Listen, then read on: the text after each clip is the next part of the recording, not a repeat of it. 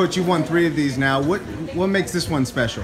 What distinguishes this one from the other 2? I think just defending, knowing that there's only a select few other schools that have done it for volleyball, and the fact that, you know, it's like we have a lot of pressure on us. We always have a lot of pressure, and the girls still, they competed, so that's exactly what we want to do. Kiyanna, tonight it seemed like you guys featured a bunch of different weapons, got a bunch of hitters going. Was that by design? Did you want to, did you have certain hitters in mind in each game or each moment in each game? Being a setter, I know I have to make decisions, and I have to make quick decisions depending on the pass, depending on the serve-receive pass. And having so many different weapons allows me to move the ball around, especially when the hitters are hot. It allows me to continue feeding them and just killing and banging out. Again, we didn't take anything for granted tonight. We knew that they were going to come out and they wanted it.